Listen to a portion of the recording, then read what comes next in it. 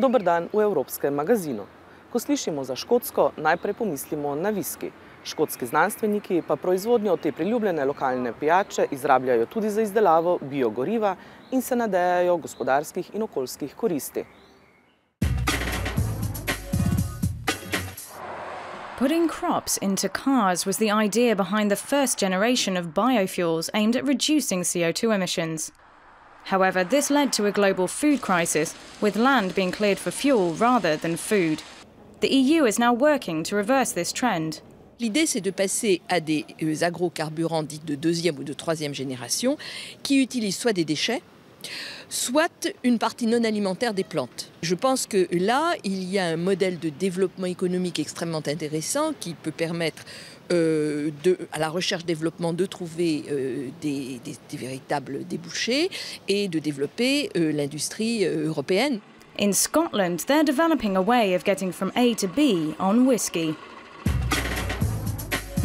Think of Scotland, and whisky instantly springs to mind. This iconic industry is worth 4.6 billion euros to the economy, but it comes at a huge cost to the environment.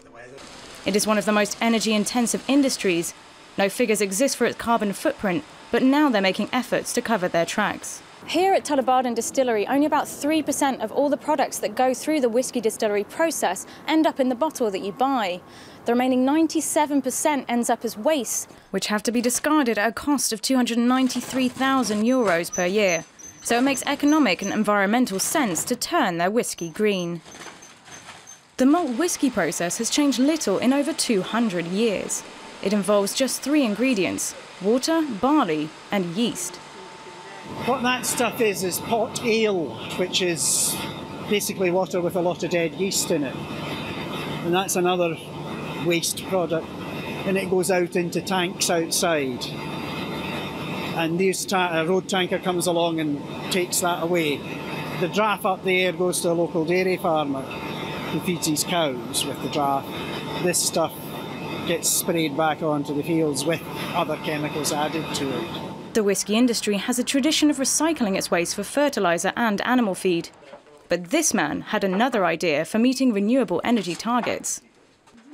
I'd love to say I had a lying in the bath eureka moment and a lovely story to tell you about drinking a dram of whisky and having inspiration, but it was really a simple matter of looking to see where was the biggest source of raw material that we could tap into and derive value where there was no value. The Biofuel Research Centre in Edinburgh took a 100-year-old scientific process to produce biobutanol, a next-generation biofuel, and adapted it for whisky. When you've malted the barley, you're left with this material, and also when you distill off the alcohol, you're left with the distillate from the copper stills. So we developed a process where we combine this liquid material with this solid material and make a new raw material that we re-ferment with different organisms that produce high-value chemicals, including this, which is butanol. So we're aiming to produce something like this, which is a fermentation vessel, and this will be done at much, much larger scale in industry than we have done in the lab. Biobutanol can be put directly into cars and has 25% more energy per unit volume than bioethanol, which was the favoured biofuel until recently.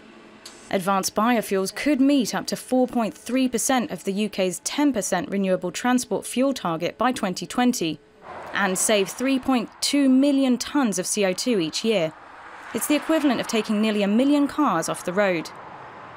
Celtic Renewables is the company that hopes to capitalise on the lab's research. The business model is to take 2 very low-value commodities or residues and convert them into 5 or 6 much-needed high-value commodities that the UK is currently importing. So there's as much acetone imported into the UK as there is whisky exported. Biobutanol is an advanced generation biofuel that the country needs to meet its biofuel targets. Scaling the 5-litre lab model up to a 10,000-litre working plant incurs costs into the millions. Celtic Renewables are in talks with Tullow Distillery and larger companies such as Nadejajo to take their project to the next level. Here in Leith, beside the old whisky bond storehouses, we spoke to the director of Friends of the Earth Scotland, who explained why whisky makers are cleaning up their act. I think there's a whole range of factors. I think European regulation is part of it, and probably water regulation was the first one to really make them think, hang on, we better take this environment stuff pretty seriously.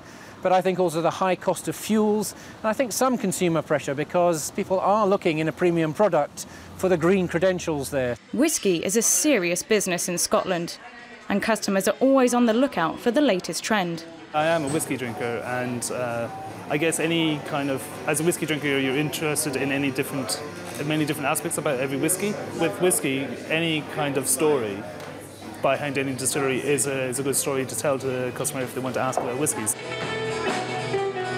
Celtic Renewables hopes to have plants operational by the end of this year, so soon whisky drinkers can enjoy their favourite tipple with a clearer conscience.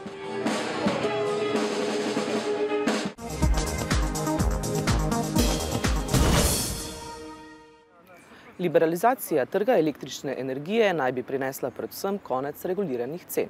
Pa je temu res tako? Učinke liberalizacije trga na potrošnika je spletna televizija Evroparl TV preverila v Belgiji. Le coût de l'énergie ne cesse d'augmenter. La libéralisation a-t-elle fait diminuer les prix? Certains eurodéputés restent sceptiques. Nous avons enquêté en Belgique. 19 degrés, c'est la température ambiante au salon chez les 2 Smet, idem à la cuisine ou ailleurs dans la maison.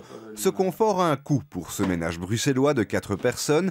La facture de gaz et d'électricité est le 3e poste de dépense après le loyer et l'alimentation. L'année 2012, on a payé 2 500 € sur l'année de gaz et d'électricité. Donc ça nous fait, depuis début 2013, là, des factures mensuelles de 246 €. Donc dans le budget, c'est important. Au classement des pays de l'Union où l'énergie est la plus chère, la Belgique occupe la 4e place. Depuis la libéralisation du marché opérée en 2007, le coût de l'électricité a augmenté de 30% et celui du gaz de 38%. Cela représente 450 € supplémentaires sur une facture annuelle d'un ménage moyen. La libéralisation n'a pas produit ses effets escomptés, à savoir une diminution des prix grâce à la concurrence entre les acteurs du marché.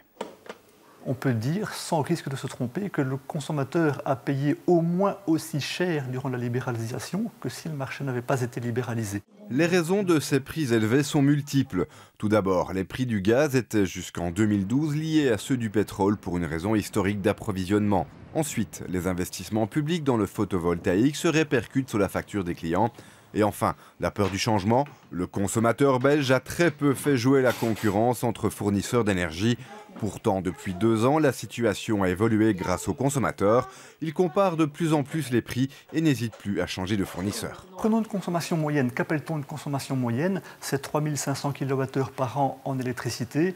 Et prenons un profil avec chauffage au gaz, 23 000 kWh par an en gaz. Eh bien, le potentiel d'économie peut atteindre 300 à 400 € par an sur un simple changement de fournisseur. Et ce changement de fournisseur, Nicolas Herring s'en fait son métier. Courtier en énergie. La première phase de notre mission, c'est faire ce qu'on appelle un cadastre énergétique. Donc on va aller déterminer l'ensemble des points de fourniture de notre client et voir s'il y a des améliorations qui sont possibles ou pas. Alors dans 90% des cas, des améliorations tarifaires sont possibles. Bonjour Didier. Bonjour Nicolas. Tu vas bien? Ça va bien, ça va bien. Écoute, je viens un peu faire le point au niveau des rapports d'économie ici pour Tilien, un peu voir ensemble ce qu'on a déjà fait depuis début du mois de novembre. Donc depuis novembre 2012 jusqu'à février, on a économisé la somme de 3 600 € pour la copropriété, donc sur 4 mois. Donc on peut estimer l'économie, si tu veux, sur l'année, même si ici on est dans les mois les plus froids, donc avec un peu de prudence, à 5 000, 5 500 € sur l'année, ce qui représente quand même 10 à 15%. Sur une année complète? Sur une année complète, donc 10 à 15% de la partie énergie. Dans le bâtiment, on a 2 chaudières au gaz à condensation, donc à haut rendement, qui assurent le chauffage d'une 70aine d'appartements, ainsi que la production d'eau chaude pour l'ensemble du bâtiment. L'avantage que cela représente, c'est clairement pour nos clients, les copropriétaires. Grâce à ce partenariat, ils bénéficient de prix négociés et préférentiels pour leur approvisionnement en gaz. Dans ce cas-ci, la libéralisation a fonctionné. Depuis 2012, la partie énergie proprement dit d'une facture ne représente plus que 38% du total. Le reste sont les coûts de transport, les taxes diverses et surtout la distribution qui, elle, n'est pas libéralisée. On regrette de voir que depuis 2008, les tarifs de distribution sont à la hausse. Ça peut sans doute s'expliquer par le fait que les distributeurs sont détenus par les communes et que du côté des communes, on retrouve des connexions avec les décideurs qui adoptent les lois et les règles au niveau régional et fédéral. Un impôt déguisé selon cet eurodéputé. Every country tries to use this vehicle. That means the energy bill to purchase or to chase their taxpayer of not always taxation but some indirect tarification, which is wrong. La plupart des États membres agissent de la sorte. Ils n'ont pas encore tous transposé correctement les lois européennes, lois qui obligent notamment à séparer les activités de production et de fourniture d'énergie, des mesures qui pourraient favoriser les consommateurs.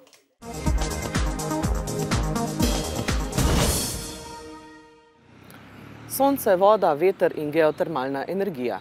Vsi so obnovljivi viri energije, ki bi lahko bistveno pripomogli k zmanjšanju emisij ogljikovega dioksida, ki jih Evropa vsako leto izpusti v zrak. A lažje je reči kot ukrepati. Poglejmo, kako bi lahko sonce in veter pripomogla k zmanjšanju emisij ogljikovega dioksida. Pozdravljeni, dobrodošli od A do Ž. Saj veste, kaj pravijo. 20% manj CO2 do leta 2020. Toda to ni preprosto. Eden od načinov za dosego tega cilja. Izboljšanje sistemov za proizvodnjo in distribucijo energije, da bodo čisti in učinkoviti. Toda najprej se morajo s tem vsi strinjati.